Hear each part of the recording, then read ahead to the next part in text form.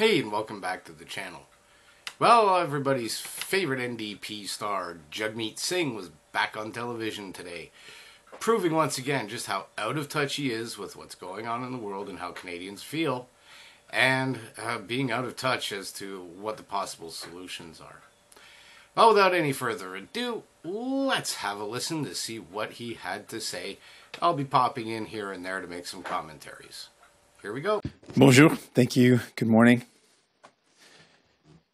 I want to talk about what a lot of Canadians are worried about, what a lot of Canadians are feeling when they go to buy groceries or what they feel when they go to fill up their cars. The cost of everything is going up. The cost of gas has now hit about $2 or more for people across the country, $2 a liter or more. We're seeing the cost of groceries so high that families are trying to find discounts and deals to get enough the food they want to celebrate Mother's Day, or to go and visit a family member. They have to think twice. Can I do the road trip to go visit my parents or to visit my grandparents?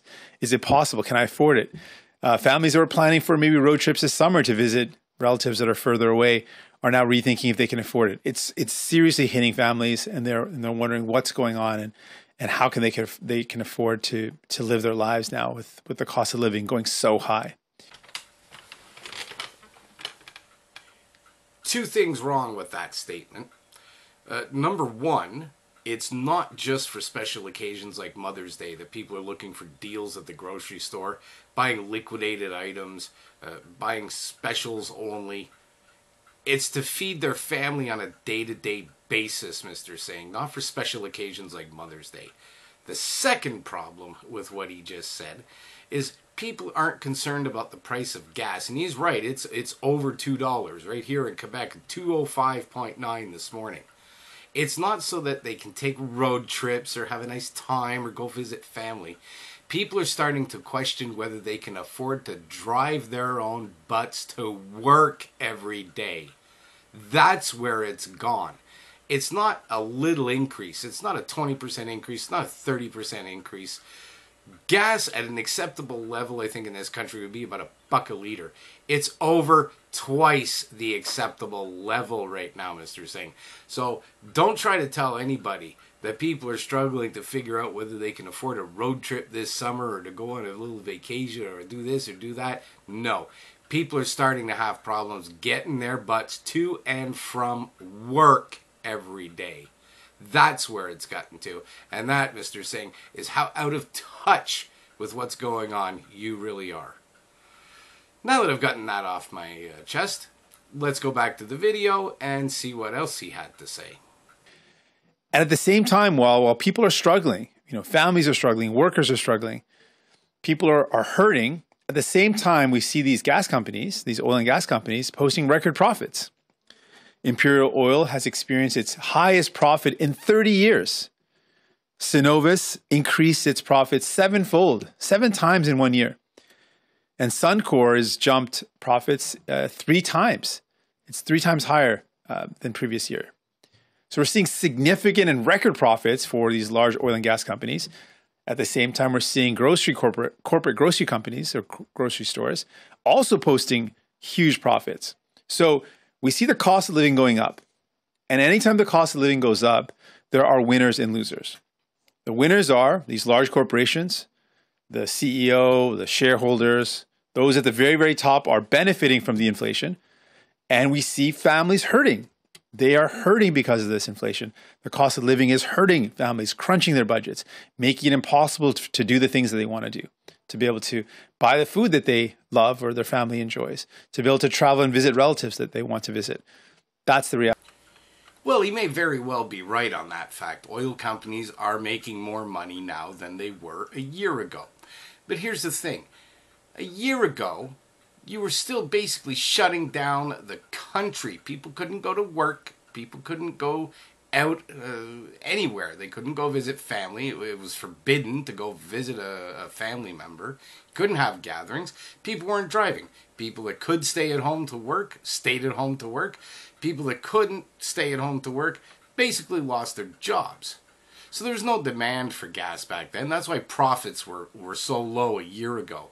Remember, it wasn't that long ago. The profits were so bad and things were so bad in this country that oil was selling for zero. That's right, they were trying to give it away. So don't give me this baloney that it's all because of the evil corporations that the price of gas is getting so high. That's not the fact. The fact is they were making such horrible profits a year ago because the country was shut down because of the government mandates and lockdowns. That's why the prices seem so high today, and that you're trying to blame it on the oil companies making record profits. Notice what he said. Every time he mentioned the 7 times or the 3 times, it was all over last year. Well, that's right. It's a year ago it was pretty bad for them. Like I said, there's $0 barrels of oil. They couldn't give it away. Now, people are starting to get back out there because some of the measures have been relaxed. People are starting to get back to work, so the prices are going up. That's a natural course of things. But don't blame it on the corporations. Blame it on yourself. Let's go back to the video and see what other garbage he has to say. At the same time, as the cost of living has gone up and inflation has gone up, we've also seen that government revenue has gone up. GST, for example, has gone up because as the cost of things go up, the GST revenue for government has gone up. And so what we're saying in response to inflation, when the cost of living goes up, the only response we've seen from most governments is to increase interest rates, which again makes it harder for families. People are frustrated with that. And I put a question forward. Why is it that when the cost of living goes up, when inflation goes up, the only people that suffer are people and workers and families? Why is it that the only response? Why can't it be that we actually say, you know what, when the cost of living goes up, particularly when we know that it benefits corporations, that those corporations pay their fair share, that we put in place an excess profit tax on those companies that are enjoying record profits or much higher profits as a result of the cost of living going up, and that we take those profits and invest those back into people in a meaningful way. And so what we're proposing today, the whole point of the GST tax credit was to offset the fact that GST impacts families harder than it impacts those at the very top, the ultra wealthy. And so the whole purpose and spirit of the GST tax credit was to equalize that, to help families out. So what we're saying is this, specifically in concrete, let's put forward a excess profit tax. The Liberals are proposing something similar for banks and insurance companies. We support that. Let's expand that to include grocery stores, corporate grocery stores and oil and gas companies, and anyone that's made an excess profit in this time, and put that revenue towards 2 specific and concrete measures. Let's increase the Canadian child benefit by $500 per year and increase the GST tax credit also by $500 per year. This would specifically help families about $1,000 at the highest or $500. That's real help to people right now. And it tackles the fundamental question in an inflation. Why is it that the wealthy companies get to make more and families have to suffer?